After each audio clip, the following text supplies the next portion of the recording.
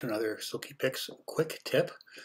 This is inspired by a comment I received on one of the other videos that I got, and it involves how to lay out Silkypix. You have a whole bunch of options. I'm just going to go over a few things here.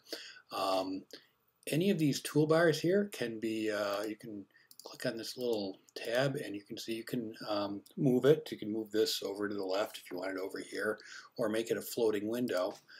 What I find is very useful is to right click on my thumbnail down here, choose make it a floating window, and then I just drag it over to my other monitor. If you have two monitors, this is great. If you don't, it may be of less use to you. You have a number of other configuration options that you have available. Another thing I want to show you is that I have all of these tools automatically opened, and once you open them, you can actually kind of stack them together and then just move them as a group.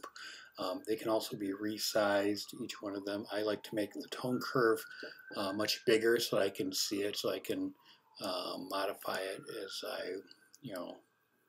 I want. Reset that. And I have these all living over on my second monitor, which you can't see, but it is there, and I can just go from left to right and make adjustments as I please. You also have other options under View Display Settings, so you can change the size of the thumbnails, you can change where they're located by direction, you can change various things, background color, you can make it white or 18% gray or whatever you want, actually 18% gray.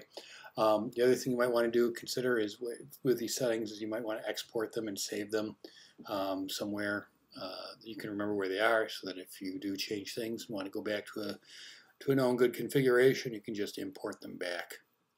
I hope this was useful, and if you want to, if you enjoyed it, feel free to like it. Feel free to give feedback in the comments. This is how I decide what to work on, so certainly as much feedback as you can is very helpful to me. Thank you and have a good day.